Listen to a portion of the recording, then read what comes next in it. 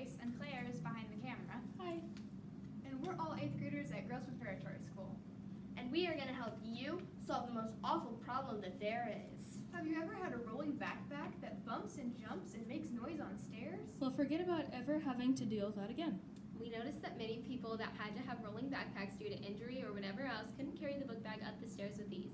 From past experience, some of us knew that they are hard to control due to uneven platforms that cause them to wobble.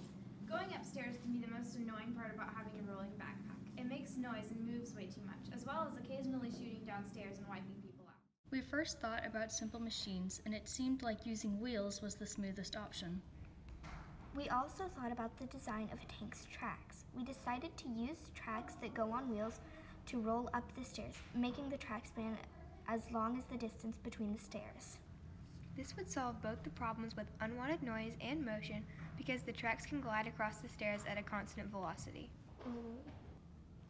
The tracks act as the wheels on a normal rolling backpack, and the weight from what is inside the backpack makes it roll up and down stairs.